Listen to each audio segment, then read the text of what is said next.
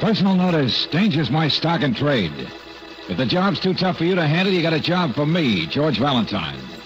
Write full details.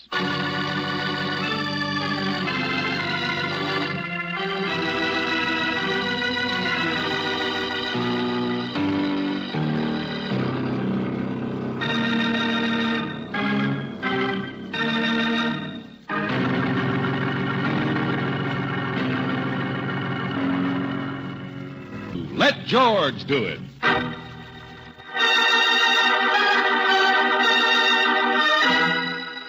No escape from the jungle. Another adventure of George Valentine.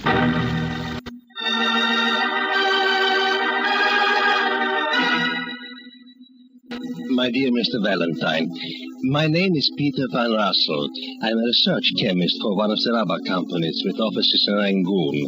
I have devoted my life to my work, which I suppose to someone else would be about as dull as my own person. It has been years since I have even followed the American newspapers, let alone kept abreast of your customs. I have never been in your city before.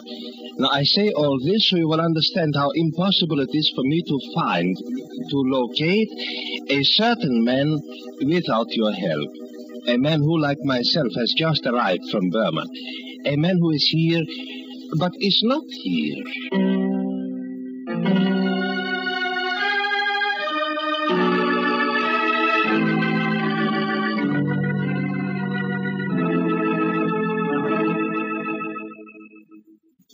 It is a debt of honor, you understand, purely a personal matter. I must see him. I only have a few days before I return to the jungle. Wait a minute, Mr. Van Rossel. You said this man is here, but he isn't here. No, I assure you it is just as confusing to me as it is to you, Miss Brooke. Well, to start at the beginning, what's this man's name? Hollowell. Terence Hollowell. He's about 40 years old. Tall, quite distinguished. Hollowell, does he live here? Did you look him up in the phone book? Oh, yes, he maintains a residence. Well, then what... Now, I telephoned, you see, from my hotel, and I was informed by a caretaker that Mr. Hollowell won't be arriving from Burma until tomorrow. Well, okay. Then he just hasn't got here yet. Now, yes, he has. I came by plane. I'm sure he was at least a day or so ahead of me. Here. Now, that's a little torn. Cablegram. Van Rossel, Pan Am, Honolulu. Was waiting for me at the airlines office in Hawaii. Waste of time you're trying to contact me. Go right into detail, but assure you that under present circumstances, our meeting one another would be needlessly painful to you. A stroke of fate, that's all. Please understand, Terence Hollowell. Now here, this piece here, you see? That cablegram was sent from this city. He sent from here. So he is in town. Yet at his house they insist he is not. He is here and he isn't. Mr. Van Rossel, apparently this man doesn't want to see you wherever he is. What sort of person is this Hollowell, anyway? Oh, a traveler, a lecturer. You know, most charming fellow. He stayed with me for a week or so at my plantation north of Rangoon. No, but so easygoing. Not the sort to be mixed up in anything troublesome, you know. And you have no idea what he's talking about in that cablegram? No. And I think I should find out, don't you? There's a pearl necklace. 10 black pearls in a necklace. What's that? Well, that's the only thing I can think of. Hollowell is a man who admires beauty. I helped him to obtain a necklace, that's all. Oh, it's valuable. He paid nearly every penny he had, nearly $2,500 for it over there. So it's worth a lot more here. Oh, yeah. But what could be the... Yeah, I understand you, Mr. Van Rossel. What could have happened to a perfectly nice guy that made him disappear and yet not disappear? Yeah, precisely. Only what do I do when and if I find him? What is it you wanted to see him about in the first place? Oh, naturally, Mr. Valentine. I will explain anything you wish when the time comes. But right now, the urgent question seems to be, why is Terence Holloway trying to hide? And most important of all, where?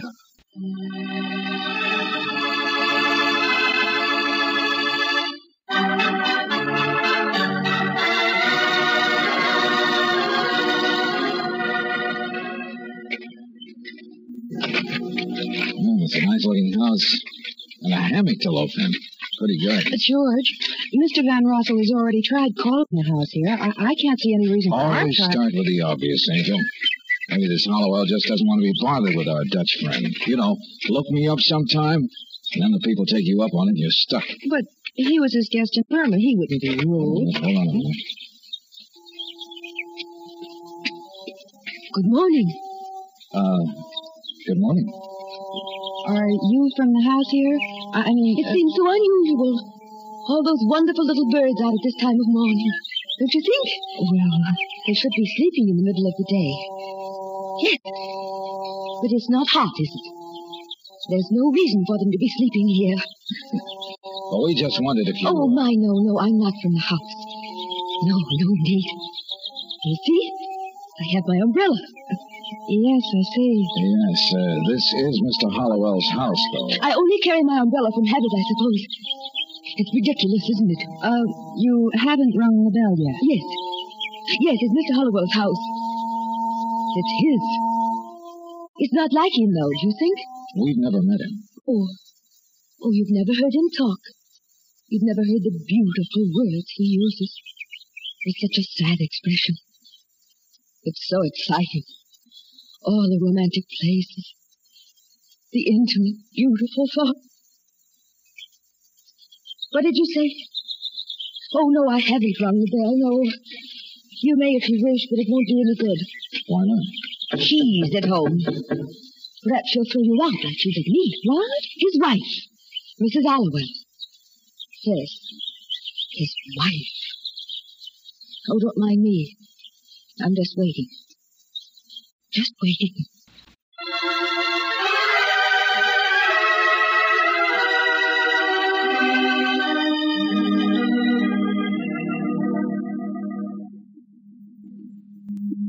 Who hired that maid? I asked you, who hired that maid? Lisa, for heaven's sake. Not a day over 18 and straight out of a model agency, if you ask me. You've seen her. How could any man help seeing her? But I tell you, I didn't. Yeah, the maid said to wait in the hall. I won't have her around the house. I did not, Lisa. Now, please, why do you care? It's not your house anymore. You get your separation checks. That's all. That's why I'm here. I haven't had a check for 2 months. You've been holding out again. There isn't any money, I tell you. You're lying. Oh, Lisa, darling, I couldn't like you if I tried. Don't you believe? Hello. Is anybody... Oh, excuse me. How do you do? Excuse us. I'm Miss Brooks. This is Mr. Valentine. The maid said to come... Of course. Visitors all over the place. Why not? I'm Mrs. Hollowell. Oh, but then you must be Mr. My name is Cy Kirby. And you walked in and are offended because I make a lot of noise. All right, I don't mind. I'm a nasty woman. Mr. Kirby is my husband's business partner. He belongs here. I don't. He's the one you want to see. What club do you represent, Mr. Valentine? What club? Tell me, you're a process server.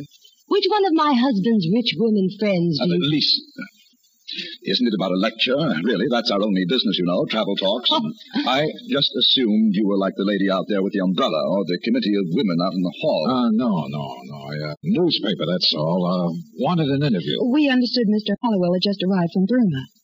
He won't be back until tomorrow. Yes, that's right, tomorrow. Oh, I see. Well, I understood he might have arrived already. No, but I'm sure Mr. Kirby can tell you everything you want to know about my husband. Oh, of course. Every bit of publicity counts. Well, look, I wondered if we could get a picture of Mr. Hollowell. Naturally. Delighted. I suppose even Burton Holmes needs a little press cooperation now and then. Come along. We'll find the photograph in his desk.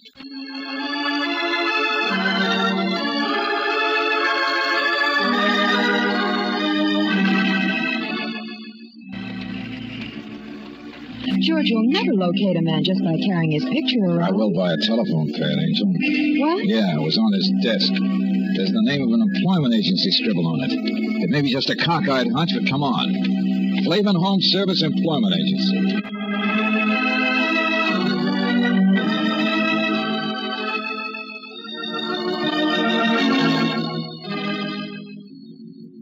No, Mr. Flavin, there's nothing wrong. I just phoned you to check, that's all.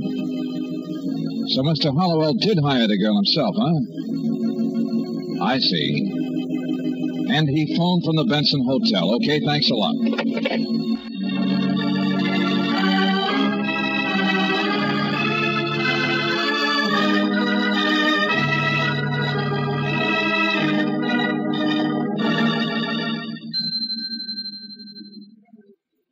Now, the man in the photograph? Why, yes. Oh, yes, he's staying here at the Benson. His name is... Could you just tell me what his room number is, please? 325. Oh, but his key is in. I think he's probably across the street. What's this all about, Mr. Valentine? You mean that theater over there? No, a little jewelry store. I've seen him go in there before. Jewelry? George, remember the pearl necklace? Yeah. What's that? I don't know, friend. It's all too much for me. Suppose we just wait. What's the matter? Give me that photograph. George. That's him, isn't it? Oh. May I have my key, please? 325. These people were just asking about you, Mr. Smith. Oh, they were? Mr. Smith? Why, yes, young lady. Mind if we step over here a second? Well, no, not at all. But, what do you wish to see me about? It's Hollowell, isn't it? Isn't that your name? Oh, why, yes. But who are you? I don't understand. Neither would the clerk over there if you told him. Neither would I. No, I don't think there's any law against a man being incognito, is there? Who sent you? My wife? Her lawyer? Well, that's the obvious explanation, isn't it? She has a little trouble collecting money from you, I understand. Well, I suppose everyone has money troubles. Never mind, I'm not interested. But, what is it you want? Every minute I want less and less, Buster. Come on, Brooksy. We've done our job. Nice to have met you, Mr. Hollowell.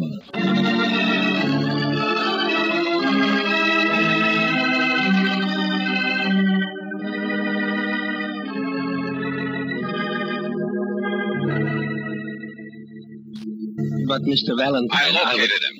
That's all you hired me for, Mr. Van Rossel. Yeah, the Benson Hotel. Now, you've done a very good job. Oh, wait a minute. Not so fast, friend. You said you'd do a little explaining yourself. Why he sent a wire brushing you off is another matter, and I want to know... Of course, yes. I said I would tell you. Well, a debt of honor, that's all. And I appreciate so much your finding him. I am really not concerned with whatever his little problems are. Well, then? Because I am only here from Burma, you understand, to kill him. Thank you again, Mr. Valentine, for finding him for me.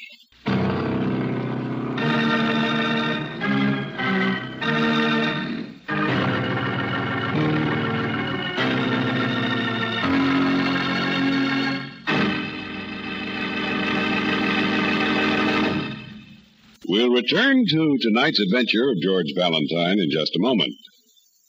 And now, back to tonight's adventure of George Valentine. The business of Terence Hollowell is travel talks, only from what his partner says, they're not making much money at it these days. Hollowell has trouble with his wife, too, but most of all, he's likely to have trouble with your client, because if your name is George Valentine, then you have a harmless-looking client, Mr. Van Rossel, who has just said, thanks for finding Hollowell, because now he can kill him. Wait a minute, Van Rossel gone, George? Oh, yeah, sure. Hung up and ran. But it'll take him at least 15 minutes to get over here to the hotel. Well, he wouldn't just come and kill him. Why would he tell you? Why would he warn anybody and then do it? Oh, lots of crazy people in the world, Angel. But this is no time to argue about it. Hollowell went upstairs to his room, didn't he? That's right. Okay, play it safe. Find the house detective. Tell him what it's all about. As if I knew. Tell him to keep Hollowell there until I meet you. Where are you going? To try and tie this together fast so it does make sense. The jeweler's across the street, Angel. That pearl necklace is the only thing I know about that ties a would-be murderer to his corpse.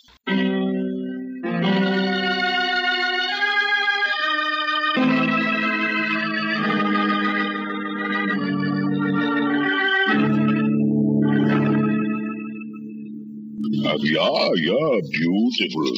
Such pearls I have never seen. You mean this is it? This one right here? Yeah. Relic from the days when there was time to collect, when beauty was not rhinestone. Now, look, I asked you... So even to buy something, you must be in a hurry. All right. $15,000. There, you see. Now you think it is too much.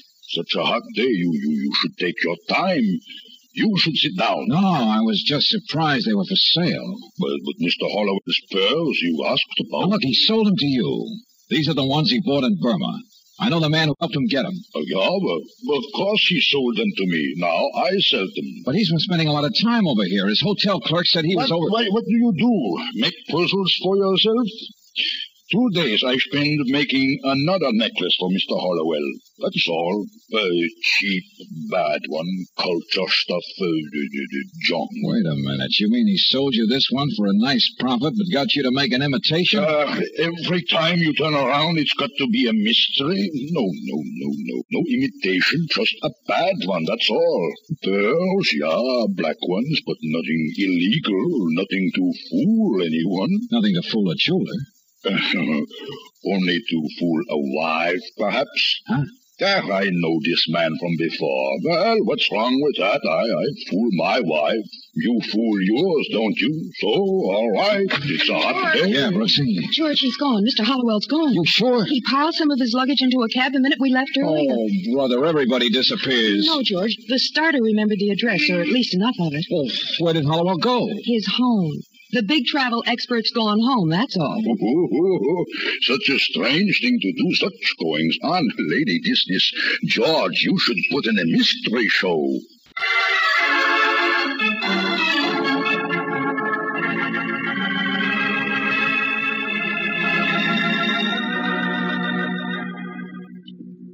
Mr. Valentine, I'm so sorry I was rude this morning. Oh, not at all, Mrs. Hollowell. Through here, please. He's unpacking now. It's the heat, I guess, or waiting for your husband to come home. Oh, I beg your pardon. What? Oh, you said he was home. Of course. It's you. Still waiting. Aren't you patient? I'm all right. Mr. Hollowell is home. Yes, he came in the other way a little while ago. I'm sure he can see you soon, don't worry. Even nice to the clubwomen now, huh? Oh, and I'm sorry I teased you about your umbrella before. He'll just be a minute. I'm all right. I'm waiting. Yes, why not? They're silly, but they pay to hear his lectures. It's a crazy business, his and Si's. And look here, he brought me this. Pretty necklace. Oh, you already noticed it. But see, it's real black pearl. Nice husband. He bought it with his last penny in Burma. I know it was because Si keeps the books and he told me. How could I stay angry at a husband like that? Oh, Terence! Terence, darling. Yes, my dear? I won't keep him long, Mrs. Hollowell.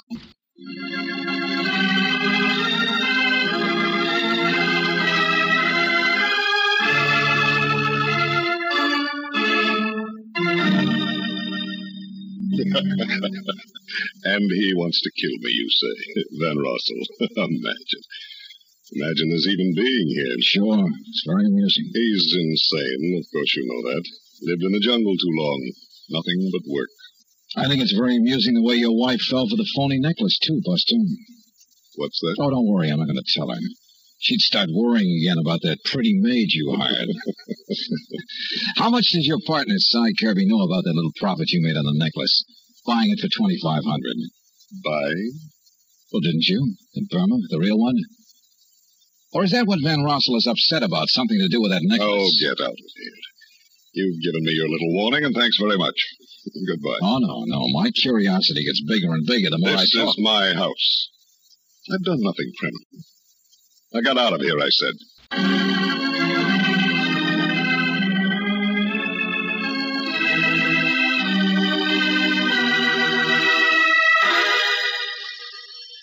I'll get it, George.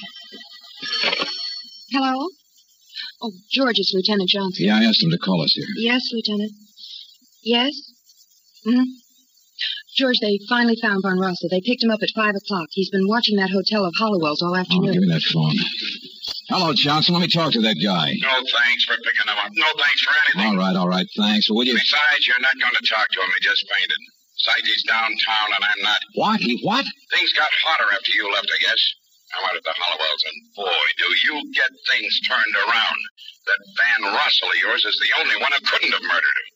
Murdered? You heard me. Hollowell, the big travel and charm boy, stopped 3 bullets.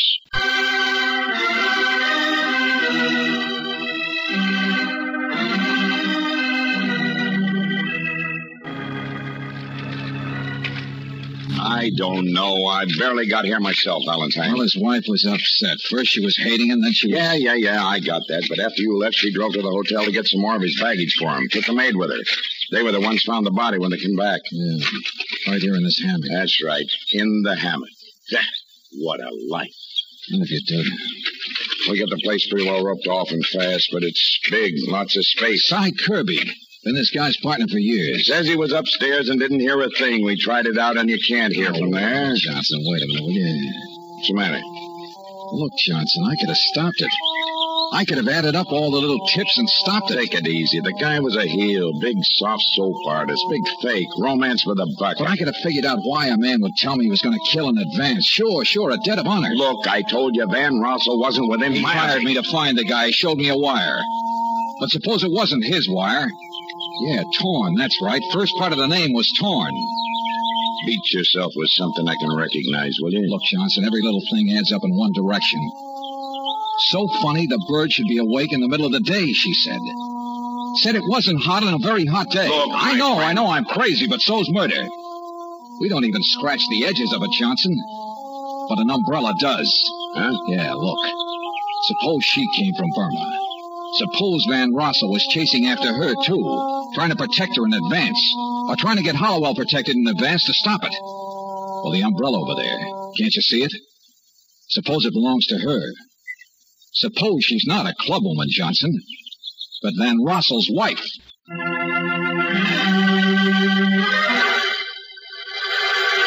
George, there she is. Yeah, she's got a revolver. She's watching us. Stay where you are. All right, lady, sure.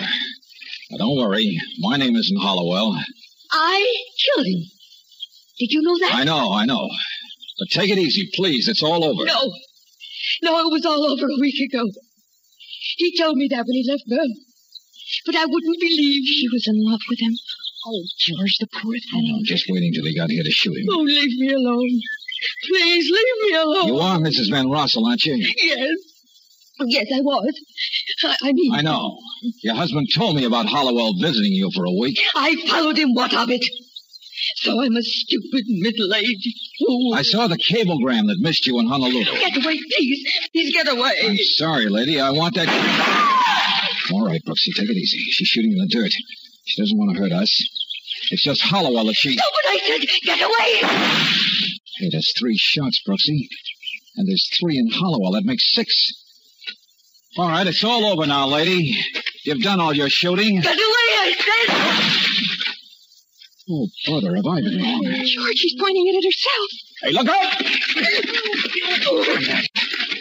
Yeah, sure, lady. Still another shell. All right, now let's see your purse. You've got your purse, haven't you? There it is, George. She dropped it. No shells there. Guess we did some good after all, Angel. Everybody else had a motive, too. Wonder which one shot him first. What? This revolver only holds 6 shells. Did Hollowell say anything to you when you found him out there in that hammock? What? Oh, no. No, I'd been waiting until I couldn't stand it anymore. And I went out and I found him there.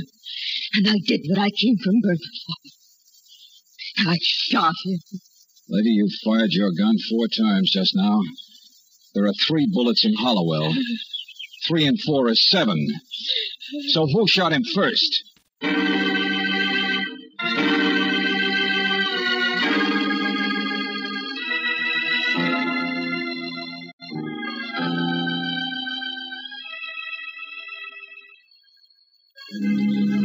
Cy Kirby, Mr. Van Rossel. He was the only one it could have been. You see the others, his wife and the I maid. understand, yeah. Well, they got him fast enough. He didn't have any story cooked up. It wasn't premeditated or anything. Of course. I think they'll be able to prove that your wife only shot a dead body, Mr. Van Rossel. Yeah, I see. You really, do you? I mean, you still haven't told us about your wife and Hollowell. And Kirby, that was his partner. Yeah, there was, some difficulty? Well, he's been holding out on him. Over $10,000 profit on a necklace. The only reason Hollowell lied about his return to Kirby was to give him time to arrange for its sale without anyone knowing. It was going on for years, apparently. This time, Kirby caught up with him. Oh, it wasn't really that, though. It was Mrs. Hollowell. No matter how mad she got at her husband for carrying on with other women, no matter how many times they separated, she always went back to him. And Kirby couldn't stand it. He loved her, too. It's always love, one way or another. The same as your coming after your wife, even after she left you. I suppose there will be a trial. I suppose my wife... Well, there certainly will be an investigation. Maybe about shooting somebody who's already dead, but Why won't you talk about your wife? Why don't you tell me what I want to know, that silly business of the necklace that kept confusing us? That was a wedding present I gave to her years ago. She gave to him. That's all. Nice guy, Hollowell. Yeah. But your wife, I mean, she knows that you came after her trying to help. She knows what you're really like, or she wouldn't have tried to kill Hollowell. Do you understand that? Yeah, this is a dull place we live in. And I am not much excitement myself, not glamorous like United States. No. We work it out somehow. Don't worry so much. Goodbye.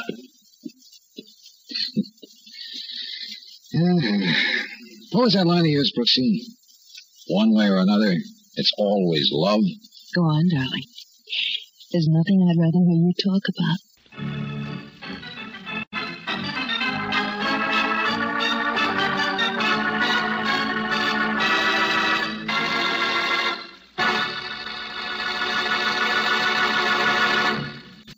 Robert Bailey is starred as George. Let George Do It is written by David Victor and Jackson Gillis and directed by Don Clark. Brooksy was played tonight by Michael Ambera. Ken Christie was heard as Lieutenant Johnson, Larry Dobkin as Van Rossel, Lorene Tuttle as Mrs. Van Rossel, Bill Boucher as Hollowell, Doris Singleton as Lisa, and John Daner as Cy. The music is composed and presented by Eddie Dunstetter, your announcer, John Heaston. Listen again next week, same time, same station, to Let George Do It. Let George Do It is heard overseas through the worldwide facilities of the Armed Forces Radio Service. This is the Mutual Don Lee Broadcasting System.